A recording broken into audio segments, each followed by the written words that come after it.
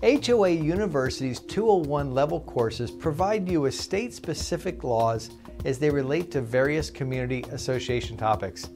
And where our 101 level courses cover general information regarding common community association management concerns, our 201 courses take many of those topics and drill down to your state-specific items. For example, our Board of Directors Responsibilities in North Carolina course takes a look at the North Carolina general statutes and applies the relevant statutes that outlines board members' responsibilities in North Carolina.